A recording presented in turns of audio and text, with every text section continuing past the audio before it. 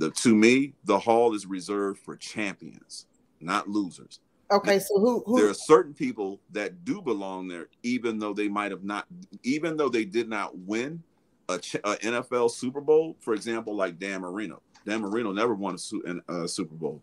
He's been to a Super Bowl, but Dan Marino was lights out. He was Mr. Clutch and got doggone extra dependable. He was very, very, very seldom hurt. And when you talking about spinning that rock, that's what he does. See what I'm saying? So, yeah. But is Matt Ryan Dan Marino? Hell no.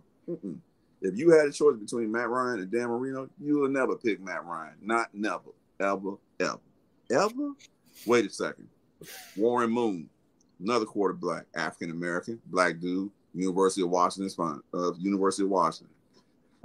has 5 Grey Cups with the Edmonton